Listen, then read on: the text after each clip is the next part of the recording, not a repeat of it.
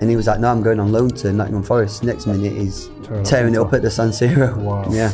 Guys just went through, you know, everything he hit in that season, it just went in the back of the net. Wow. It was incredible. Like, I've seen goal scorers, obviously, I've seen Erling now, and you think, but everything that he hit, no matter where he hit it from, it went in the back of the net. The goals that he scored for Real Madrid, the Champions Leagues he's won, I think it says it for himself. But that individual season, have you played with a player that's had a better individual season? No. Gareth Bale? Yeah. Even that goal at West Ham. Oh, that's unbelievable. With AVB, it was just like, you're not even, I think he's hit it out of anger, like the Rooney one, you know, with the Newcastle. He's hit it out of anger. Next, it's just like, it started so high and dipped at the last minute. It was just like, it shouldn't even go in, but I think it was just destiny for him to obviously go and do what he's done.